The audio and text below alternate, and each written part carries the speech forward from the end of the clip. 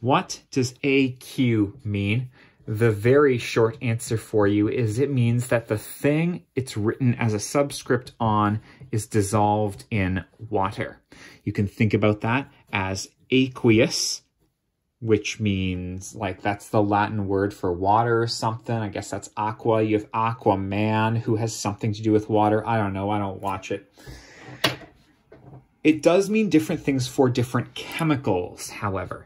On an ionic compound, it means it's been broken up into ions.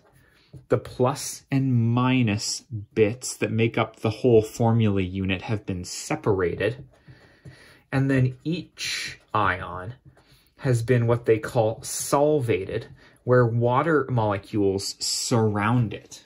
So, for example, NaClAQ is actually more like Na pluses, which are AQ. That's +1 charged sodium ions and -1 charged chlorine ions. That, when you look at it at the ultra microscopic level, have water molecules surrounding them to separate them from each other, kind of like their own bodyguards. How many waters surround each ion depends on its size and its charge and stuff like that. But long story short, an ionic compound that is aqueous or dissolved has been broken up into its ions. A covalent or molecular compound is generally intact. The molecule is not broken up,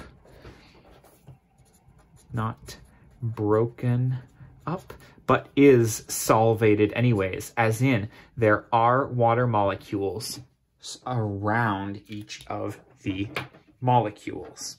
So something like C6H12O6 or glucose, a sugar which definitely dissolves in water, will have some water molecules surrounding it. I actually have no idea how many water molecules glucose needs, but that's the way it is. And you can even get nonpolar things to dissolve very slightly, like F2 gas. Well, actually, F2 gas, that's a terrible example because it will react. Perhaps I was thinking of Br2, a liquid. That probably also reacts, but whatever. The point is, some of the molecules that might stay intact also get surrounded by waters. Cool. AQ means dissolved, and if it's ionic, it means it's broken up into the ions, and if it's molecular, it means that the molecule is still surrounded by waters, but not broken up.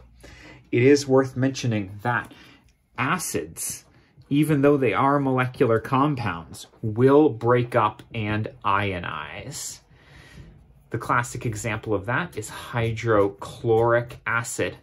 When it dissolves in water, it gives you H+ and Cl-, which should remind you of what ionic compounds do, but it had been molecular originally. Acids are the only example I know of that happening. Great, thanks for sticking with me there, and best of luck.